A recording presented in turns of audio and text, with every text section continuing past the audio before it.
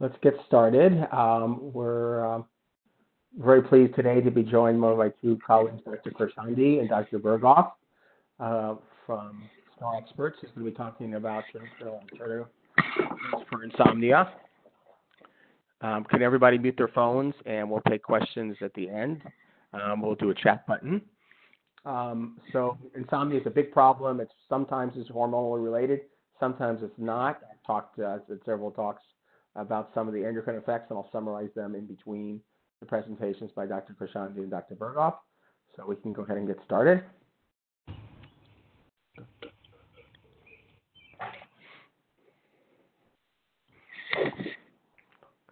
Theodore Friedman. I'm chairman of the Department of Medicine and chief of endocrinology at Charles G. University and professor of medicine. Barbara? Hi, I'm Dr. Barbara Burggraaff. I'm boarded in both ear, nose, and throat and sleep medicine, and I'm the medical director for Snore Experts, fellow in both the American Academy of Otolaryngology and sleep medicine, and I'm happy to be here tonight. Yeah.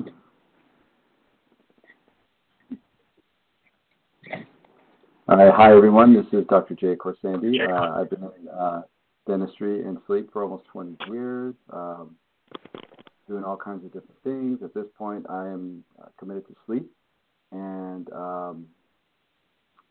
co-developer of an oral appliance that's called the Z4K, which we could talk about later. Very familiar with CPAPs. We do a nightly therapy that's made for snoring that can help people with sleep. I guess most importantly for this is I'm a sleep enthusiast and what's called a biohacker. So I like to play with different gadgets and supplements and then the environment and biology and find ways to kind of hack the system to get the best out of sleep. So you'll hear more about that as we go along.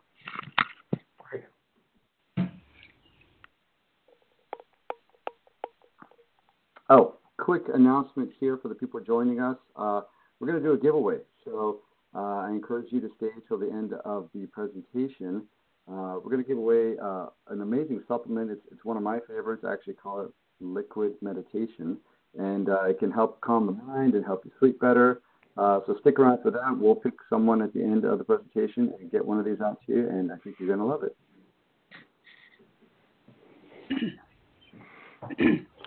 Okay, I can take this one here. So why do we sleep, right? And I mentioned this in my podcast as well. I call it the 3 R's. The purpose of sleep is to really rest, recharge, and restore. We all know that when we go to sleep, historically it was just, lights out, go to sleep. But it's a much more active process. In the beginning, it is a time to slow down. It's an opportunity to give your body a chance to recover from the day. Obviously, stresses of work, life, everything takes its toll. We need energy consumption to go down, heart rate to go down, and the digestion to slow down. All of these will help us fall asleep better. As far as recharging, this is one of the things that I deal with in the practice is people who are coming in to see me are not recharging. In essence, it's like their phone's not being plugged back in their cell phone. But when you are doing it optimally, there's biochemical processes in the brain that are happening. There's hormone regulations, which Dr. Friedman can talk about. And this is something called the lymphatic system, which was more recently researched and involves the brain, actually the spaces between the brain tissues opening up and cerebrospinal fluid flushing out toxins and byproducts of metabolism throughout the day. So very important systems. And lastly, we want to restore. We want to get our deep sleep, which releases growth hormone and repair body tissues, and we want to get good REM sleep, where we're consolidating memories, filtering bad things, remembering good things, and I kind of say it's like a disk defrag on your hard drive, if you remember how that was back in the day.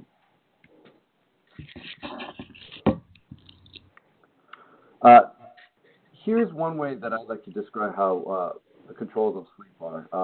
It basically comes out of 2 components. There's a rhythm and a drive.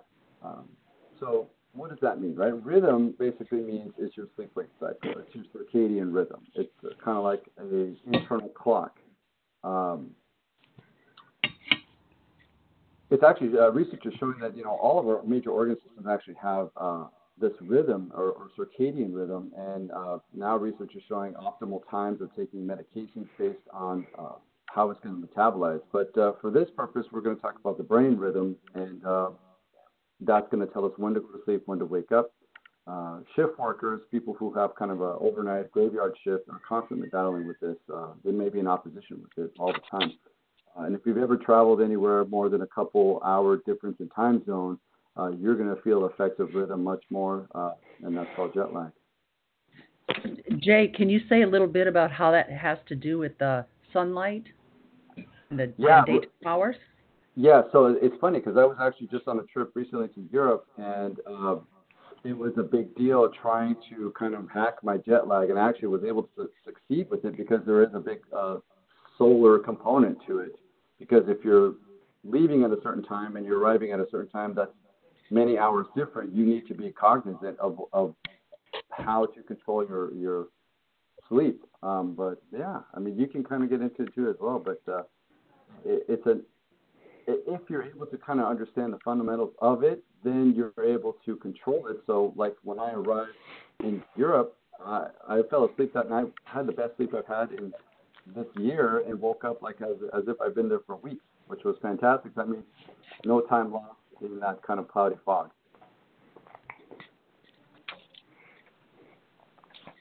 And then we're going to talk about drive here. Okay, so drive. So rhythm is basically your cycle, on-off type thing. Drive is the pressure to sleep. It's kind of like it's a reminder that the body needs to sleep after a certain amount of time. Think of it like a timer or counter that counts down throughout the day to reserves. So essentially, the longer you've been awake, the stronger the desire and the need to sleep becomes, and the more likely you fall to sleep. And then conversely, the longer you've been asleep, the more this pressure dissipates and the more likelihood of awakening increases. In other words, if we want to fall asleep at the end of the day, we need to almost kind of earn it by expending energy, whether it's mental or physical or both, and then that will help to ensure that we fall asleep within the kind of appropriate amount of time. And if you don't spend that energy during the day, you don't get tired? Correct, yeah. I mean, then what's called sleep efficiency gets messed up because then your body is still in a mode that you still need to do more. And then the mind is going to chatter, or you're not going to have the kind of physical tiredness, and then that's when the insomnia could become an issue. Mm-hmm. Okay, trouble falling asleep and waking up. So falling asleep, if you have trouble falling asleep, there could be a number of things going on. Obviously, we're going to talk about it through this entire presentation, but one could be work-related stress. We all have issues at work at time to time, and that could be a factor. There could be acute psychological physical trauma. That's going to be a big factor, whether there's your child sick or got injured or a car accident or a number of different things, but that can short-term cause insomnia type issues. Family stress, obviously, we've all been there, and lifestyle choices, and that could, and we're going to talk about those as well. As far as waking up, and this is very common. People say I wake. It could be from a number of things. It could be brain energy expenditure, and I'll get into what that means. And basically, as we sleep and we're going through the active process of the sleep, we could run out of energy, and the brain will actually say, "Well, I need to wake up because it's done." And it could be from sleep apnea, and that's what I deal with specifically. But it could be a combination of any of the above. And then trouble waking up in the morning. So people say, I don't feel refreshed when I wake up.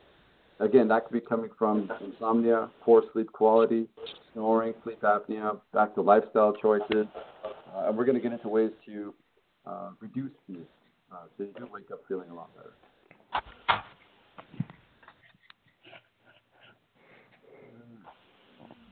Okay, let's keep going here. So this is something that was talked a lot about by a colleague of mine. His name is Dr. Michael Bruce. He's a sleep doctor. He's very famous on Dr. Oz and Oprah. He wrote a book called The Power of When.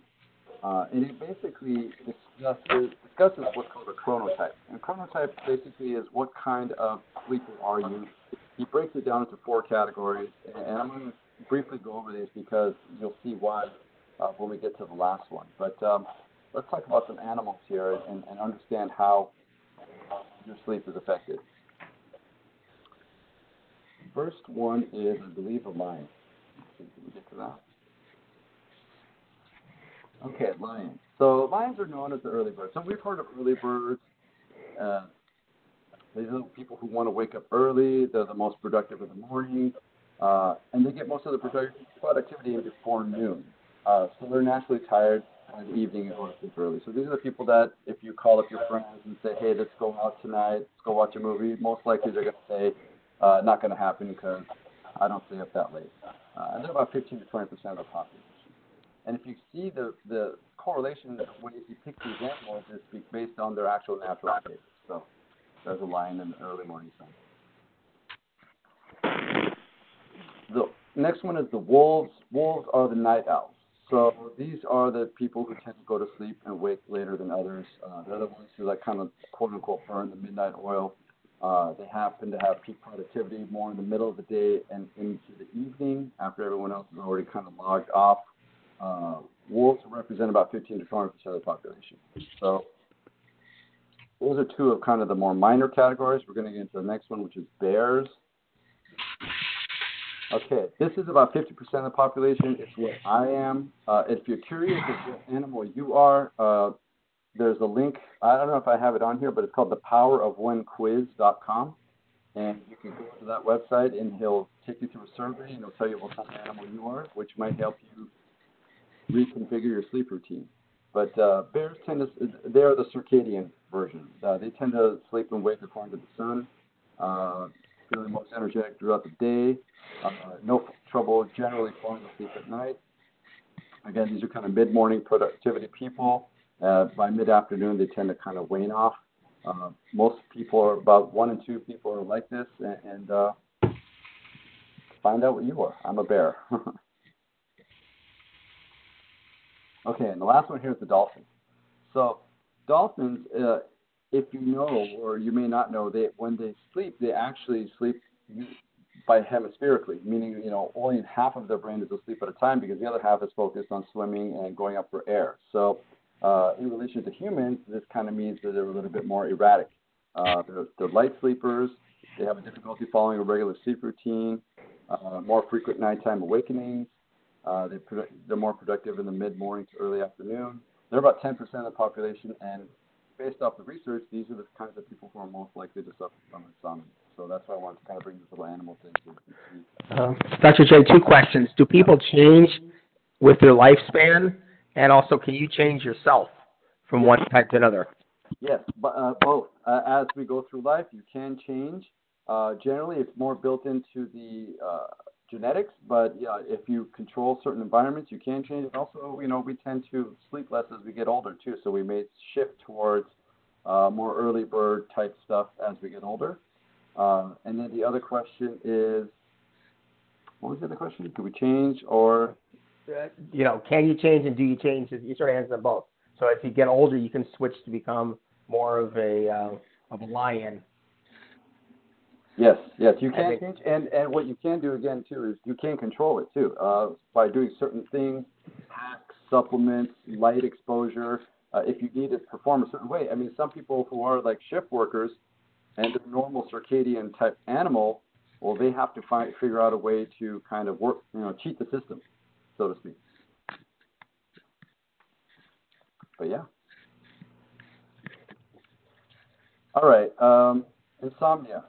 So, we're talking about people who have trouble or difficulty falling asleep or staying asleep. The technical definition of insomnia is difficulty falling asleep or staying asleep even when a person has the chance to do so. So this isn't like if you're purposely not trying to fall asleep, but this is when you actually have a nice cozy bed trying to go to sleep and it's just not happening. People with insomnia can feel dissatisfied. They're usually grumpy or depressed or both.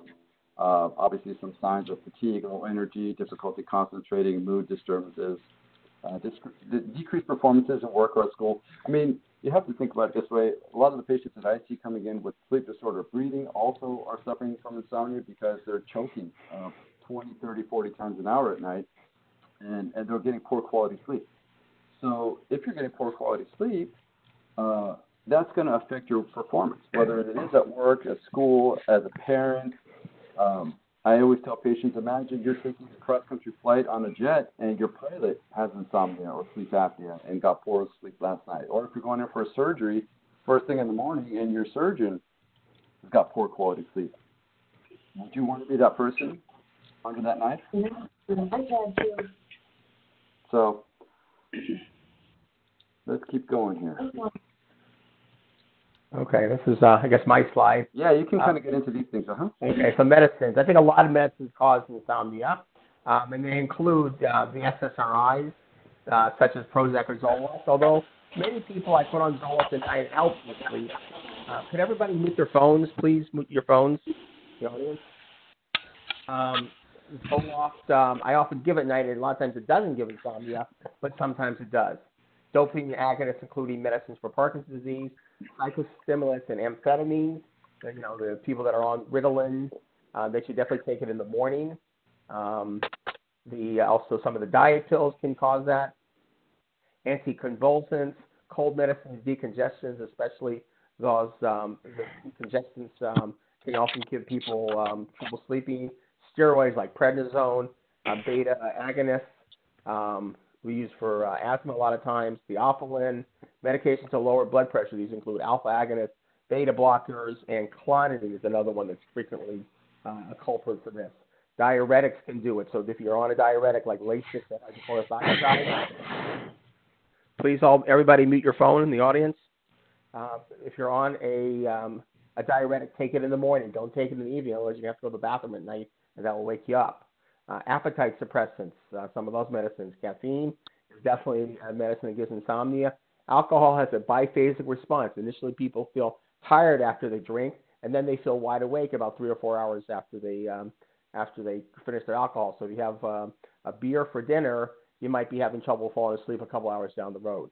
And niacin, a medicine that used to be used for triglycerides, is also another culprit here.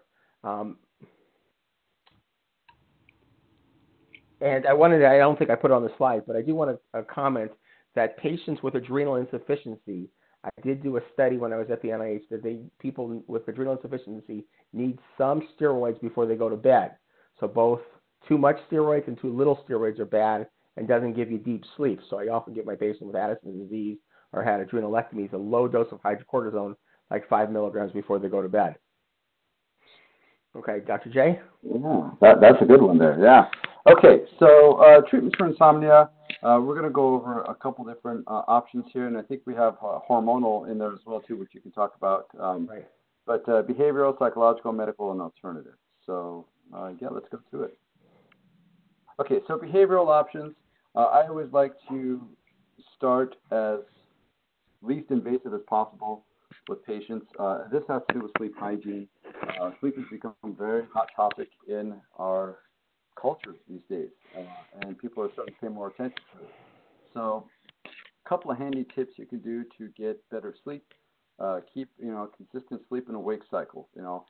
Sleeping in on the weekends to kind of catch up isn't going to do you any better. So you want to just kind of stay in the same zone every day. People that stay up late on the weekend, and then on Monday they go to bed early.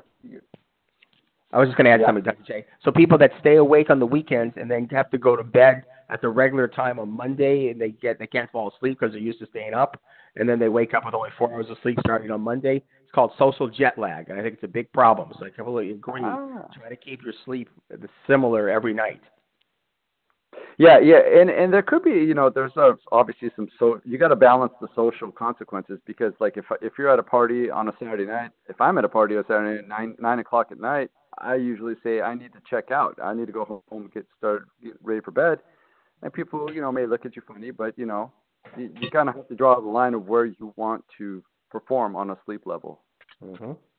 Social jet lag, I like that. So, some other things you could do to kind of promote better sleep: light control, keep a pitch black room, blackout curtains, take some electrical tape and cover up all your little chargers and indicators, all those little lights.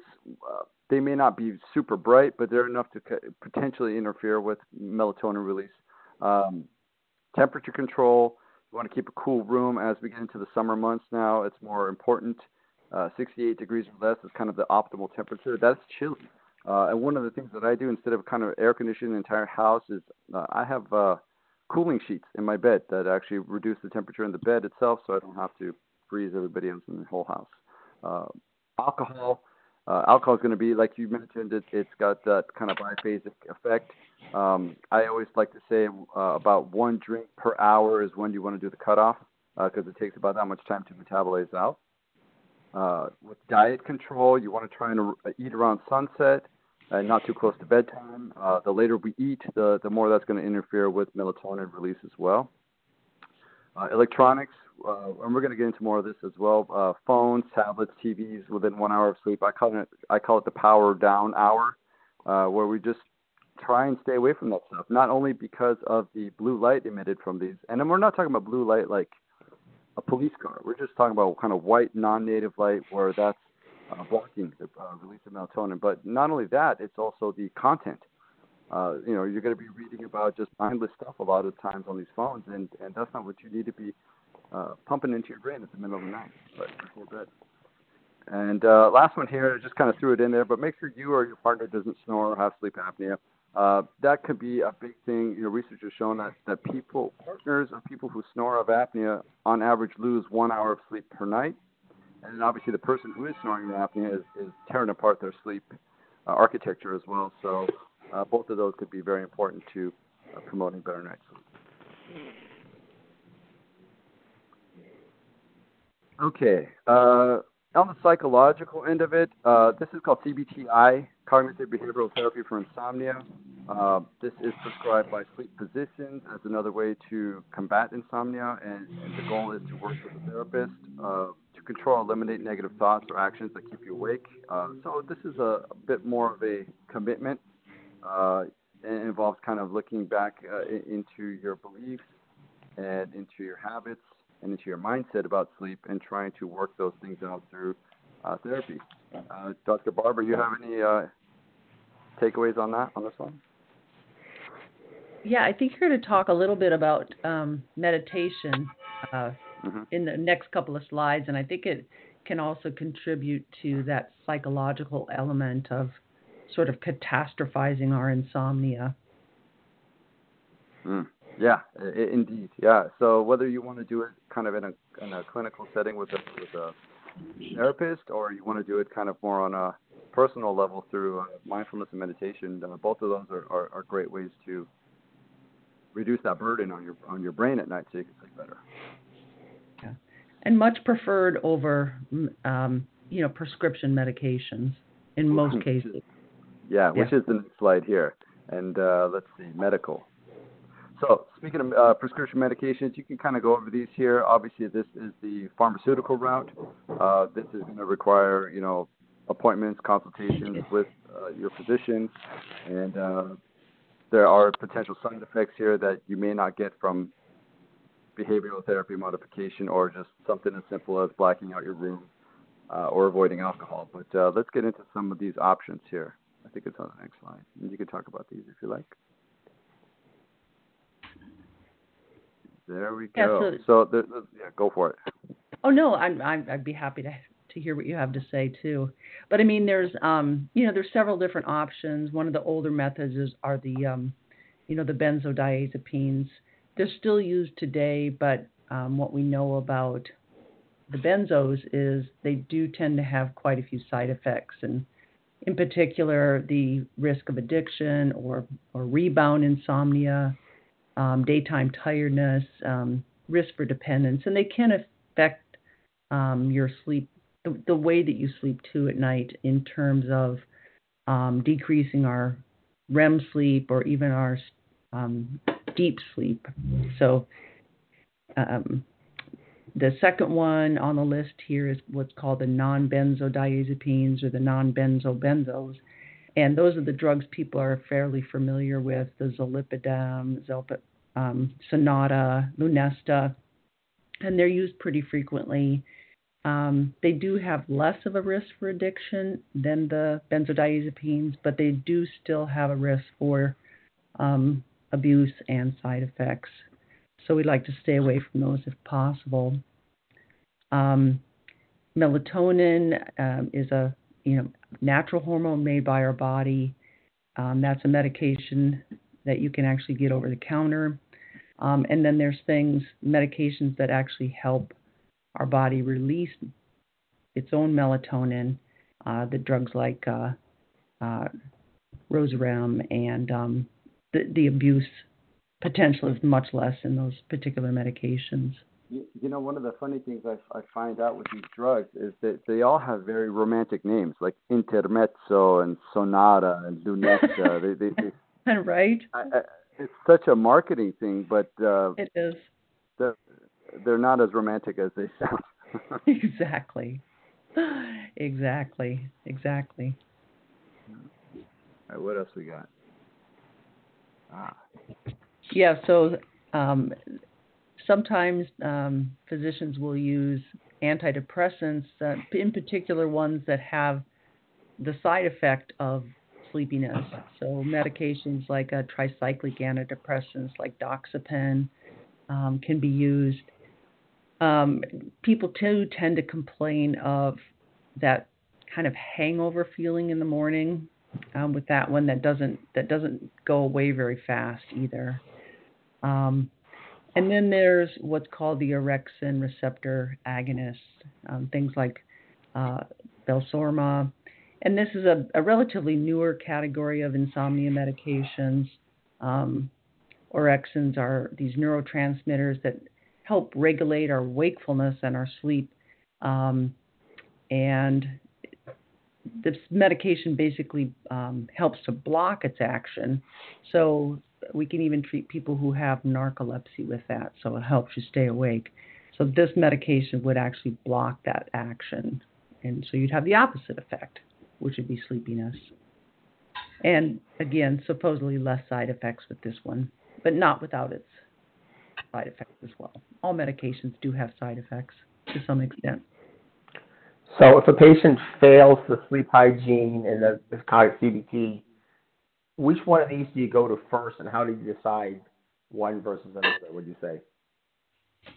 So if they failed the first two, if they fail the CBTI, I would probably not go to a medication before I would try other methods, including perhaps some over-the-counter medications, some supplements, and Jay's going to talk about some more holistic methods, including meditation and other things, before I resorted to pharmaceuticals. Okay, good. Yeah. Okay, this I think we went over before a little bit. I did add also thyroid medicines. If people take their thyroid medicines often at night or on too much medicine, they can get insomnia. Also, so, quick question for you. Yeah, how do patients with like Hashimoto's deal with sleep? Right. So, most people traditionally have been given their thyroid medicine in the morning. And if you're taking T4, it has a long half-life, so it doesn't really matter that much when you take it. And there's been some people that are promoted taking it at night, so it doesn't interfere with your other medicines. But if you take something that has T3 in it, like Cytomel, or desiccated thyroid, like Armour thyroid or NT3 that has the T3 in it, the T3 in it can keep you awake at night. So those people, it should be given twice a day, but I usually have people take it around the second dose about 3 in the afternoon, so it's somewhat out of their system by the time they go to bed. I also added bladder medicines. I see a lot of side effects of these medicines. I don't think they're that well recognized. Ditropan and Mebertrix can give people pretty bad insomnia, and these are given to elderly people that are prone to insomnia anyways a lot. So I think those medicines you want to be careful with. Can cause insomnia. Yeah, and one of the things too that I just looking at the slide, you could see the sheer number of different things that can interfere with sleep. So definitely, if people out there are taking any of these, you should check with your physician and see if there's alternatives or different dosages if you find that this is interfering with Make it your an sleep? alternative to steroids. I'm sorry, what did you say, Dr. Barbara? I don't think I said anything. I think Okay, somebody else. Janet might have said something. Okay, Yeah. okay. Okay, so I'm going to talk about hormone treatments. I would say the number one cause I see of insomnia and poor sleep is menopausal issues. And I think menopausal issues are a very severe health issue. And part of the problem is the people with menopause, women with menopause or perimenopause, they get the hot flashes. It makes their sleeping miserable. They wake up constantly. They don't get into good sleep. And this is really a, sort of a women's health issue that is pretty easily treated. The first thing I usually do on sort of mild hot flashes, I give them vitamin E, 400 units a day, and there's several publications that show that helps with sort of milder hot flashes with really no side effects. So that would certainly be a good choice for some people. The other thing, a lot of people I do put on estrogen progesterone combinations. If you do have a uterus in place, you need to be on progesterones. Progesterone itself is usually very sedating and helps with sleep, but it can give you some weight gain and some bloating and swelling. But often the lower dose of progesterone is the progesterone cream. You can balance in that it does help your sleep and it doesn't give you the side effects. Estrogens, I usually give topical estrogens, either estrogel or an estrogen patch. They seem to work better than the orals, and the orals interfere with a lot of other hormones. So I think many of the people that come to me, one of their problems is it has to do with insomnia, is they're menopausal, and I do try to treat them. An interesting supplement is called phosphatidylserine. It's also called Serophos, and it lowers nighttime cortisol. So it's high cortisol at night can give people the insomnia, and the Serophos is an over-the-counter supplement. You can get it on Amazon. It's also called phosphatidylserine. You take it about an hour before you go to bed, and that lowers nighttime cortisol. DHEA, 25 milligrams in women and 50 milligrams in men at night, also counteracts the effect of cortisol, and that could help. And again, we're talking about people that have sort of stress and mildly elevated cortisol, not the people with Cushing's, but the people with slightly elevated cortisol. These supplements are good. Ginkgo biloba, 120 milligrams twice a day, can lower cortisol, and the hormone the supplement called Serovital. It's also available over the counter and available at Costco. Raises growth hormone levels, certainly not as much as growth hormone itself, but that's a good way to get some better sleep in people. I didn't have my slide here. I think I got to take it off when we were doing the editing, but also, diseases that can give you hormonal problems, that can give you sleep problems, would be the Cushing's disease, high cortisol at night, growth hormone deficiency, hyperthyroidism with the high thyroid hormones, and over-treatment of hyperthyroidism can do it also, plus the menopausal issues. Could I just add one thing to Sure. the menopausal issues?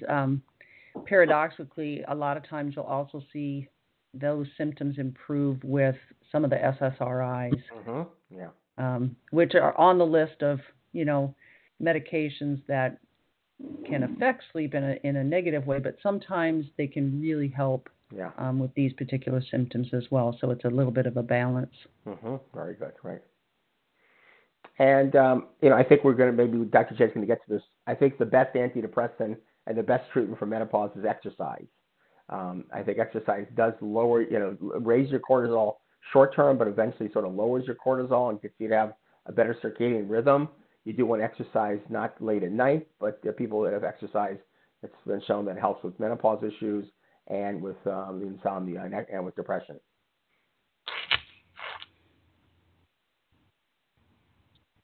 Okay, I'm back. And yeah, it's amazing how many of those things on that previous slide were cortisol related, and people don't tend to understand how critical of a hormone that is, especially at night when you really don't want it. And the exercise is a great option, and same with the mindfulness and meditation, which we're going to. Any way you can get to decrease that. I mean, obviously cortisol is helpful in the morning to wake up and go about your day, and it's needed for a stress response for acute stuff. But having that throughout your body throughout at night is definitely something you don't want. So, alternative options. This is kind of the stuff that's near and dear to my heart. I enjoy a lot of these things. I've gotten very deep into this, and it could be kind of a rabbit hole where you can kind of go further and further down. But I'll try and keep it more on a general level here. And we're going to go through some of these here: supplements, light control, meditation, EMF mitigation, and dietary considerations. So let's get to it. Okay, so as far as supplements go, these are some of the things that I've used, I've recommended, I've had good success with. And the first one's called GABA with L-theanine. And that's basically, GABA is the main inhibitory neurotransmitter in your brain. I tell patients it's kind of like lowering the volume of your brain at night, the chatter. And that's one of the supplements that we have that it's a spray that goes under your tongue. It's a sublingual spray. And when you do that, it helps to promote kind of a calm wellness type feeling. And L-theanine is basically what's in green tea, and it also gives that kind of zen, calm feeling. Melatonin we've talked about before. It's what's released at night to promote sleep. Some people can supplement with that as well. Dr. Friedman recommends, I think you say 3 milligrams to start? Yeah, I usually start with 3 and then either go down or up sometimes. Yep. Different people respond to different doses. Exactly. It's a titration thing. For me, melatonin, I don't use it too often, but big but is when I travel. And melatonin is absolutely fantastic for resetting circadian rhythms. And when I did just go recently to Europe, that was one of my biggest tools. So valerian root, it's more of an ancient type. It's a root, and it's not the most pleasant smelling, but people tend to get success with that one. These are all supplements that are over the counter. 5-HTP, that has a very kind of imposing clinical name to it, but it stands for 5-hydroxytryptophan, and it's a precursor to serotonin, which gets then converted into melatonin. So some people find that one helpful. CBD oil, this is a hot topic right now. I've had a couple different ones that I've tried, and a more recent one that I've had was absolutely fantastic in helping my sleep. And I'm going to listen to my wife tonight, actually. She hasn't tried it yet. So it can be a game changer for some people. It has anti-anxiety properties, anti-inflammatory properties, and it can help with getting more deep sleep. Lavender and chamomile, these are more just kind of herbal type stuff. Obviously, you're not ingesting these, but aromatherapy or a tea can help as well. Light control, again, this is another one that's big for me. We're talking about light at night. That's what I call non-native. In other words, Mother Nature didn't create this. Obviously, with the invent of the light bulb, this is worse and worse. And then just within the last 10 years or so with cell phones and iPads and laptops, we're getting way too much light exposure at night at a blue light frequency that can interfere, again, with sleep, melatonin production. One of the ways to deal with that is with what's called blue light blocking glasses. These are popular right now in this kind of biohacking arena that I'm in, and you'll see a lot of people wearing these with a kind of orange tint, and what that does is it filters out some of the spectrums of the more blue light to allow your brain to start to settle down. I actually have a pair of orange ones, and I have a pair of red ones that look like they're red in the top right corner here that actually filter out every single wavelength of light except that red that will trick the brain into thinking you're in a pitch black cave.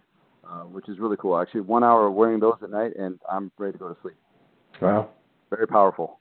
Are they prescription? They are not. No, you can get them on Amazon, anywhere. Yeah. An amazing, it's like Benadryl. It's can crazy. You get them in prescription if you need it, or you put them over your glasses? You can get them with prescription glasses, yes. Oh, did you mean you don't need a prescription to buy them, but if you have glasses, you can have your glasses converted with the prescription into them with this colors. Yeah, absolutely. Okay. Yeah.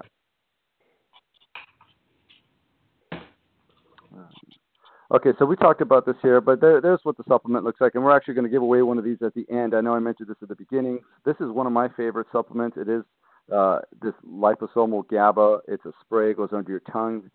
Absorption is within minutes, and it's like literally, I call it liquid. Your eyes and sit for 10, 20 minutes. It may not promote you to go to sleep, but this is the one where patients say they come in and they say they just can't turn their brain off at night. Couple pumps of this and things get better. It's an amazing thing. And what else? Okay, melatonin. We talked about this one as well too. Obviously, this is probably the most known sleep supplement that people know out there. it's also an antioxidant, which people may not know, and it has potential anti-cancer properties. But in a regular sleep-wake cycle, this is what you need when you're flying across time zones, like I mentioned. This is when you can use this. And back to the whole kind of chronotype in animal and sleep-wake cycles. If you're a shift worker, this is something that you might need to help get you to go to sleep when your body actually wants to be awake. And the dosages can be like Dr. Friedman said. I like to start slower, 1 milligram, and move up, but some people like to go, I think 3 milligrams is also a good place to start. This one is actually a lot more potent because of the sublingual absorption. The bioavailability is much higher, so I start a little bit slower with this one. And then this is the CBD oil. We talked about this as well, too. So, it seems like almost everyone has the CBD oil out there. There are some that are better, some that are worse. I'm still playing around with these. I think the potential for these is quite optimistic and quite high. A lot of people have been benefiting from these, both as ingesting and also topically. You can actually use these for aches and pains, which if some people actually have joint issues, body issues, shoulder issues, that itself may lead to insomnia or poor sleep quality because you don't want to be in pain while you're trying to sleep at night. That'll keep you up as well. I'm getting a little feedback here. There we go. So we talked about all these different things here. This is actually my little stash of supplements that I just took to Europe. I was in the airport lounge and opened up all these, and people started looking at me very strangely. But there's a combination of things in there: vitamin D, antioxidants, turmeric, fish oils. So I tend to take all kinds of different things there, and that's a cup of tea behind it, not wine.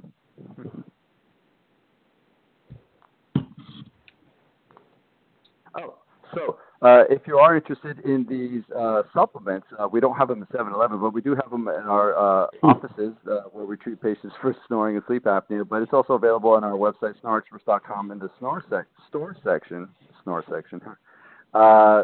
We have those available there. It's been a huge hit for patients. So if you have any questions about those, you can put them in the chat box here, or you can come see me, and I can tell you all about them more in person. And we're going to give away a bottle of this GABA, which is my favorite, at the end of this presentation.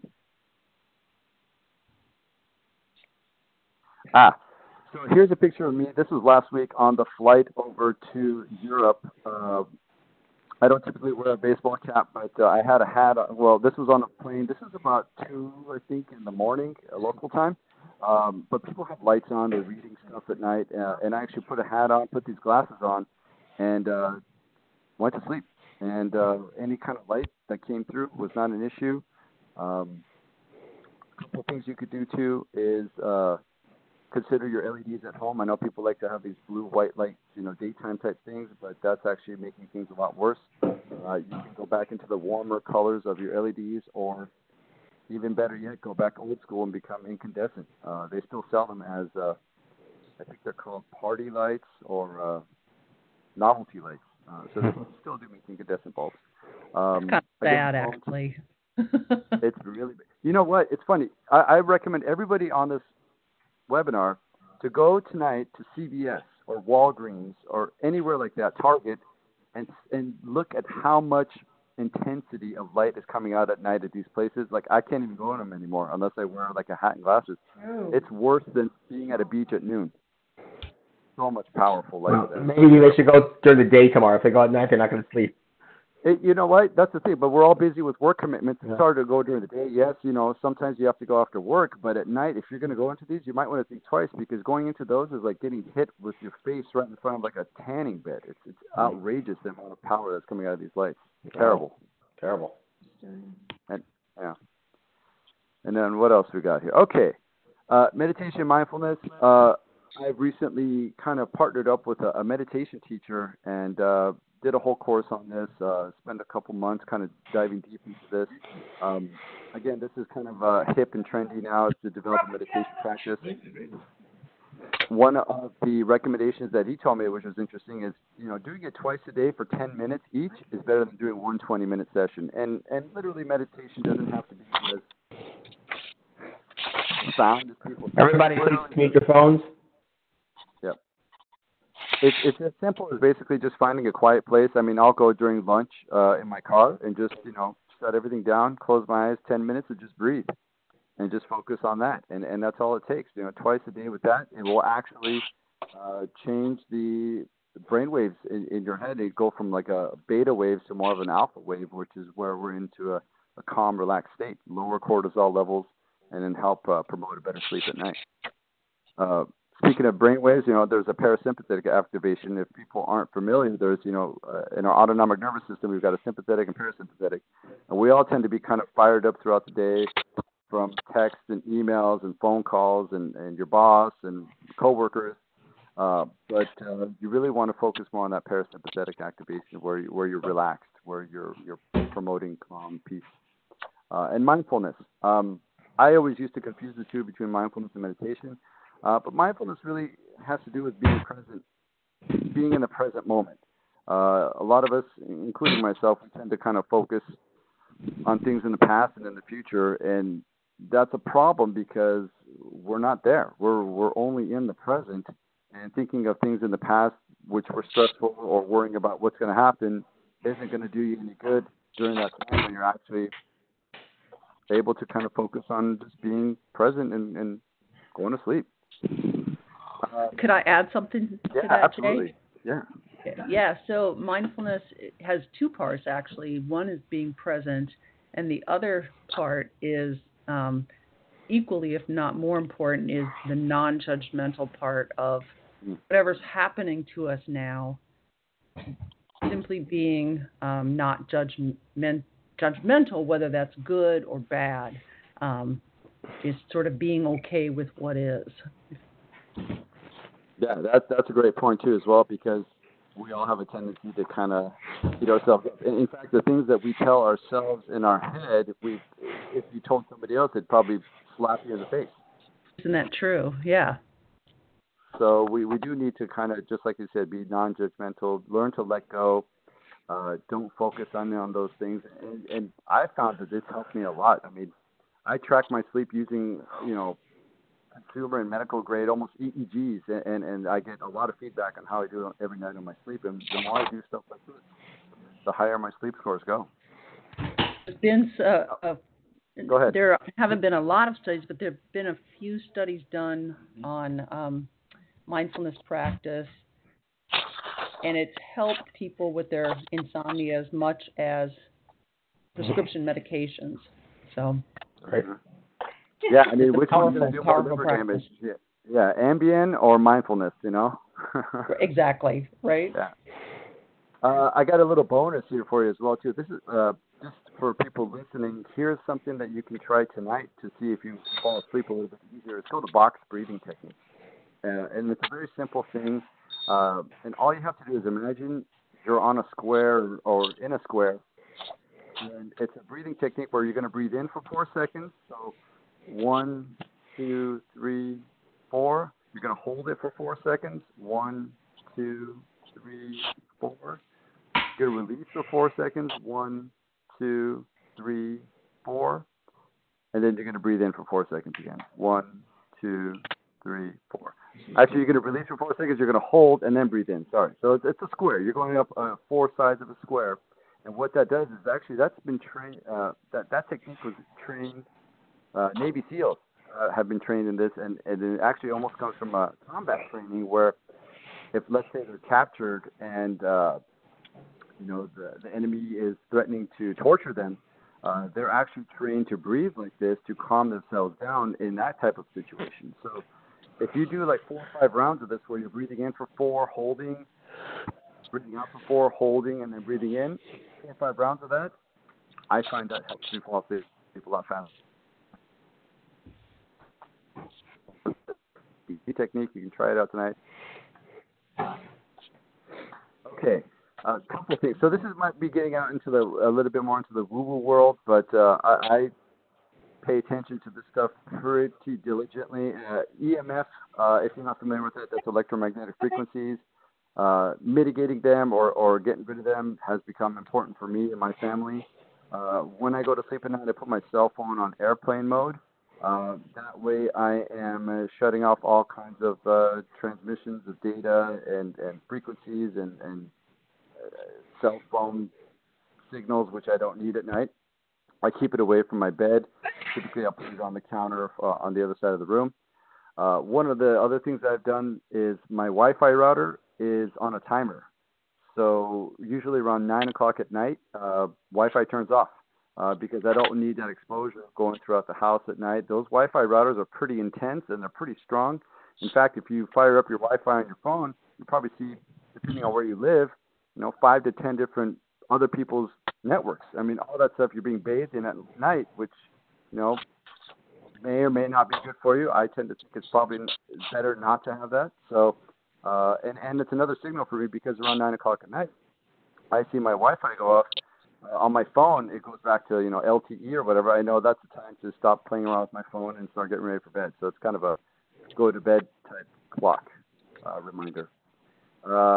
Smart meters. Again, this is, if you have a more recent home or your electric meter, these new meters have, they emit pulses. About every 20 seconds, there's a sharp spike in radio frequency emissions, and they're basically for the power companies to come do readings without having to come on your house. The problem is those pulses can go up to a mile in range.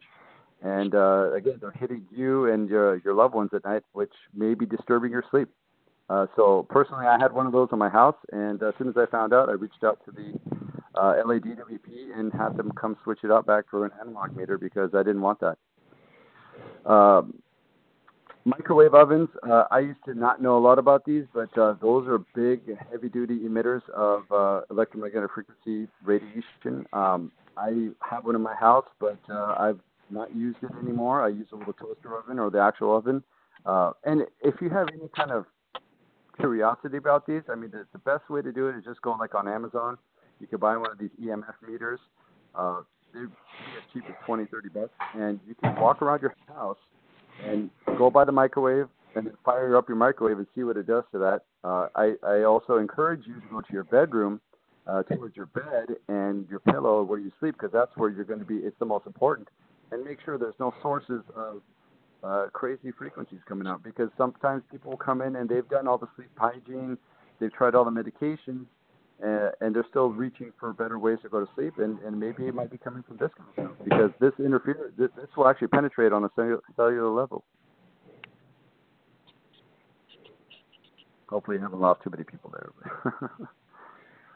Last one here is diet considerations. Again, it's funny. I was just listening to a different podcast on this expert on circadian rhythms, and he said good food at the wrong time becomes junk food, which was interesting. So you definitely want to eat when it's time to eat and not eat when it's not time to eat. And that goes, as far as nighttime goes, within 2 hours of sleep or around sunset. If I can get dinner right around sunset, that's a good night.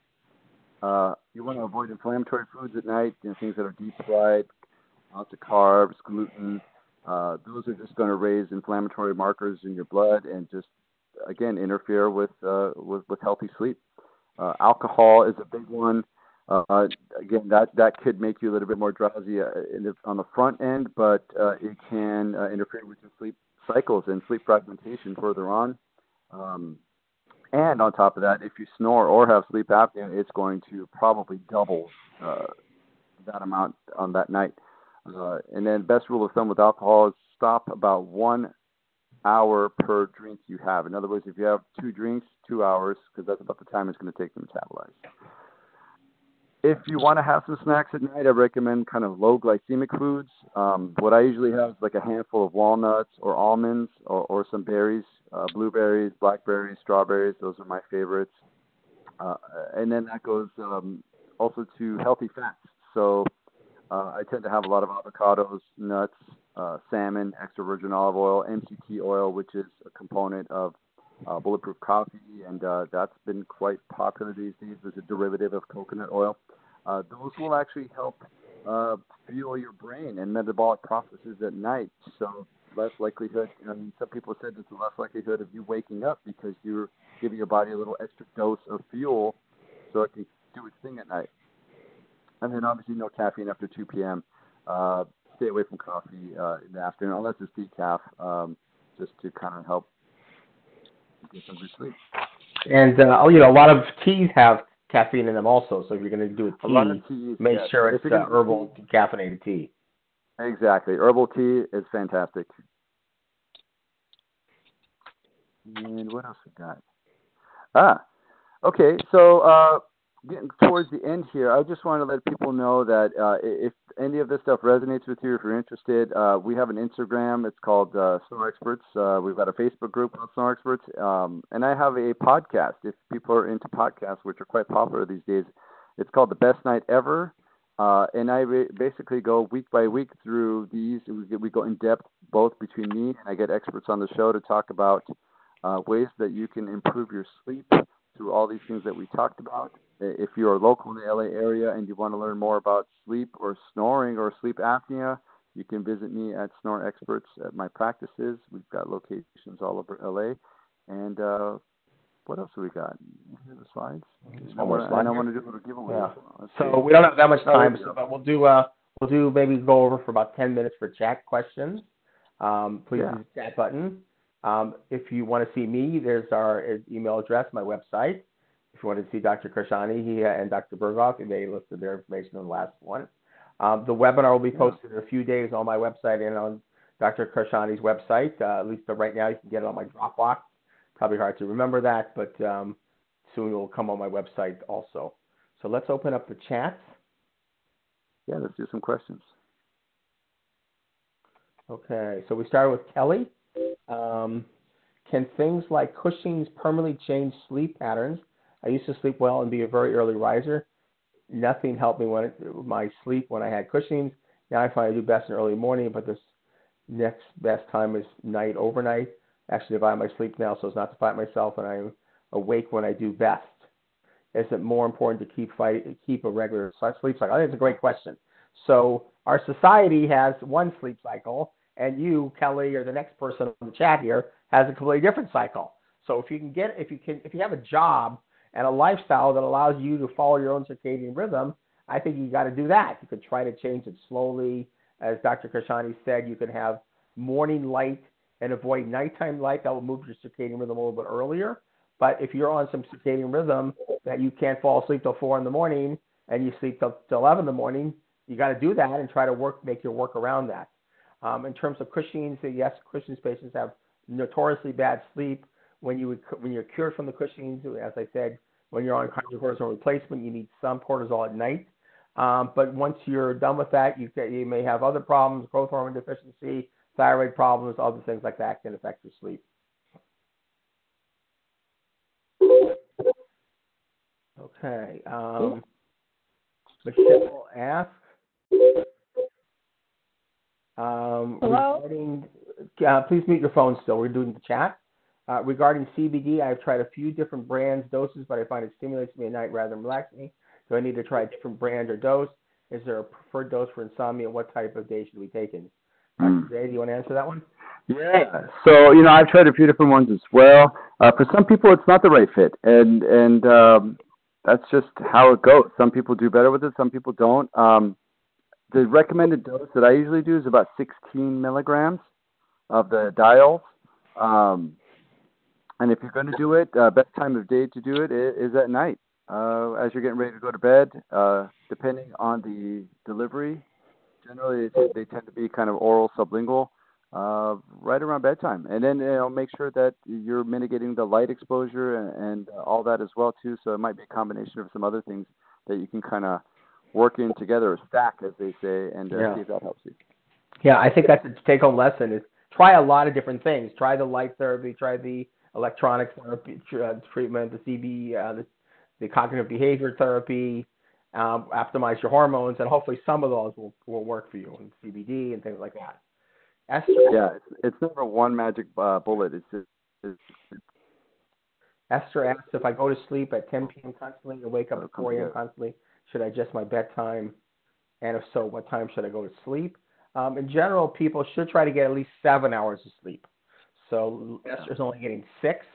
That may be detrimental, but maybe she'll be okay on it. Dr. Jay, do you want to answer that question also?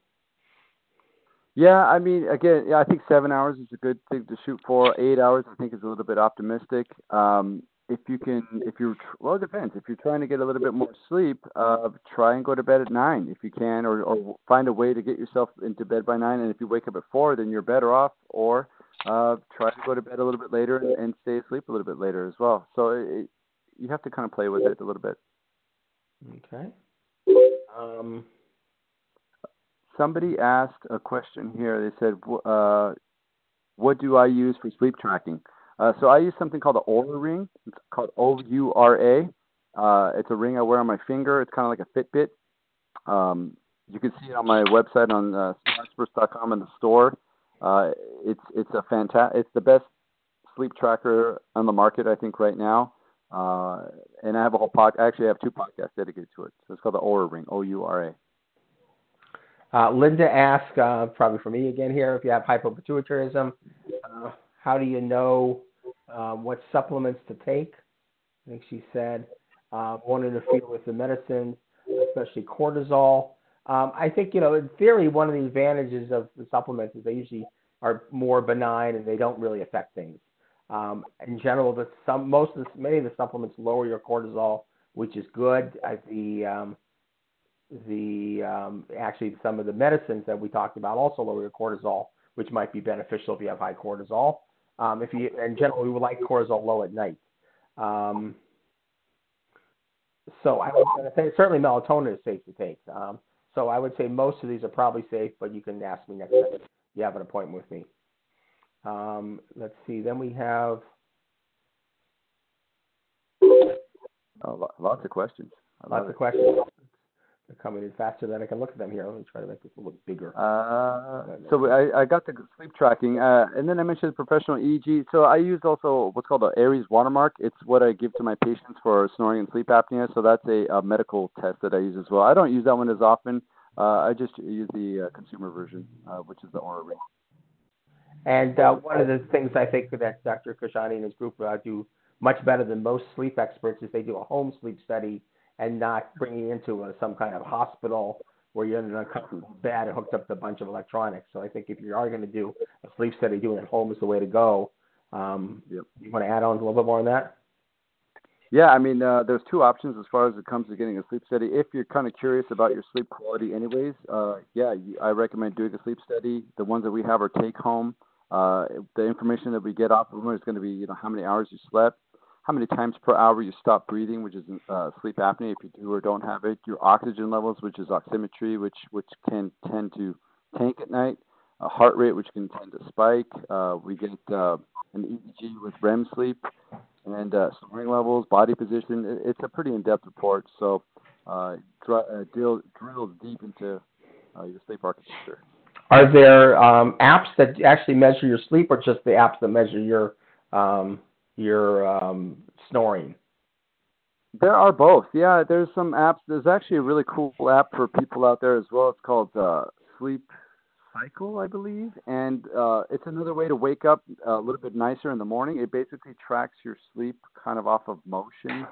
If you put the phone by your bed, obviously I would put it on airplane mode, and it will wake you up at the lightest stage of sleep, based off of kind of noise and body movements. And people tend to have what's called sleep inertia when they wake up. If they're in a deep stage of sleep and the alarm clock blows them up, then they're going to feel groggy. So if you want to wake up on a happier note, you want to try and wake up in the lightest stage of sleep, and that app will actually figure that out for you. Interesting. Okay, I knew Janet was going to bring this up. Janet asked Dr. Khorsandi, thrilled to hear you talk about EMFs and our sleep. Sales are off the chart. I keep my house EMF free, almost. EMFs do interfere with sleep. There's more than blue light. I cannot use Wi-Fi. My Ethernet cable is faster. No need for Wi-Fi. Glad you eliminated the smart meter. Watch out for 5G. Yes, yeah. So I love all that. Watch out for 5G. That's been on my radar. Los Angeles is a 5G city. I don't think the switch has been flipped, but they've been testing it. I just saw something today in San Francisco that they're trying to ban 5G. If people don't know what 5G is, basically our phones right now are 4G, 1, 2, 3, 4. 5G is not one more than 4G. 4G goes up to, I think, 2.7 gigahertz. 5G goes from 5 gigahertz up to 90. That's 90. That's millimeter wave stuff. That's the stuff that was used in World War II for enemy combat, and it will basically fry you. It's absolutely it's going to be a big problem. So I'm concerned about that. Okay.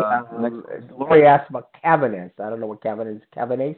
What is that, Dr. Barbara? I don't know what that. Barbara, do you know what that is? I'm sorry, I'm trying to see the question. I don't. Cavanase. Kavinace. I am not familiar with that. I'm sorry. Maybe Lori can ask us again on that. Michelle asked about EMF exposure in the bedroom. It's using a light box and wait. It's using a light box in the morning upon waking, good for resetting your sleep cycle. Yeah, how long should it be used? How close should I have to my body? Okay. I want to get back to Michelle. So it says regarding EMF exposure, it's highest in the bedroom. It appears this is coming from outside of the building, not from within. What can I do to minimize EMF in this situation? Okay.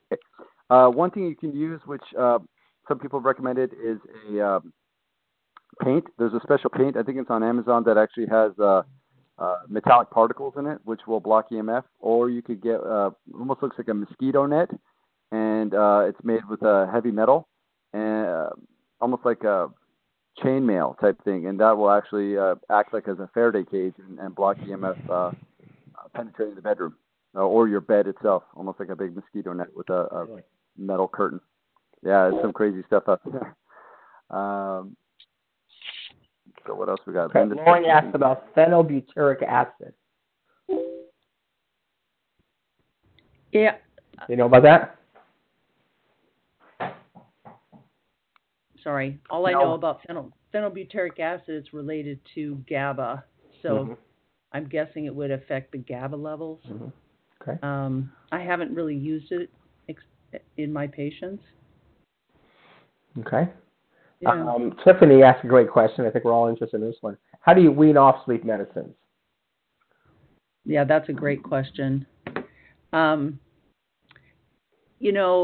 Most of the time, it depends on what class of sleep medicines we're talking about. If you're talking about the Z medications, the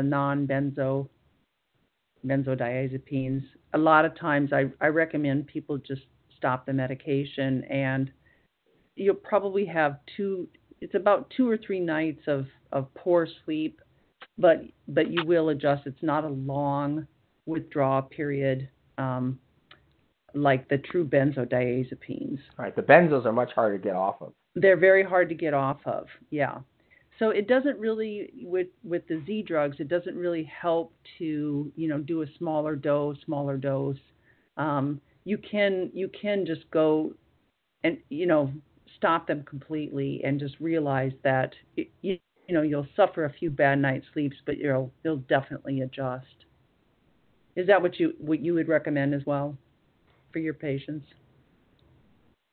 Yeah, I mean, it could be a challenge. I mean, it's modifications and, slowly weaning off of them, trying different things, going over to the alternative sides with supplements. Well, that's what I like to do, actually.